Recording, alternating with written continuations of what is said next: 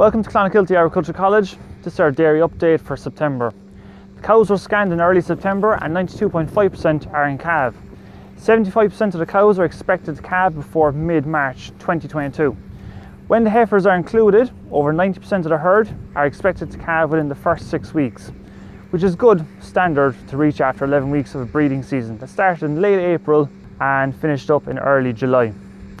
Cows are currently producing 14.4 litres per cow, and milk figures are as follows: butterfat at 5.32%, protein at 4.37%, smack cell count at 132,000, and total bacteria count at 10,000.